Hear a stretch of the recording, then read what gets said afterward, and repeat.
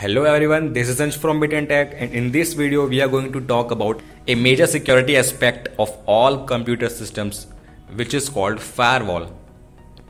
I will tell you what it is and what is its importance in computers. So let's get started.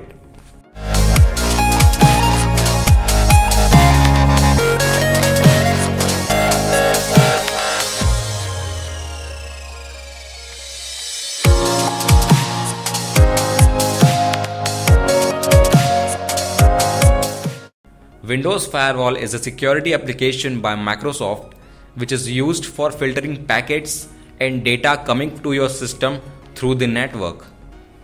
It is used for blocking potentially harmful programs requesting access to your Windows machine. It also prevents a server from remote code execution. So users can themselves add programs which they want to block the access to, and similarly add programs which they want to allow through the firewall. The firewall also blocks certain ports to prevent malicious code which might want to be executed on your system. As I have told you in my previous videos, every network service has a different assigned port to communicate to your computer. You can visualize a Windows firewall as a large concrete wall with numerous doors for entry. As a port is just like a door, some doors are always closed unless you tell the firewall to open it. In this way you are protected from the sneaky activities. So if you want to host a web service in your network, you need to allow it through the firewall to allow it to make outside connections. Firewall is a vital security step taken to prevent unauthorized access and hacking activities to some extent.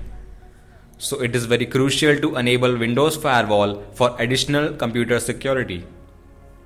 If you have turned off the Windows Firewall, it is better to turn it on for safety. If you are not sure about that, let me tell you how to enable it in Windows 7.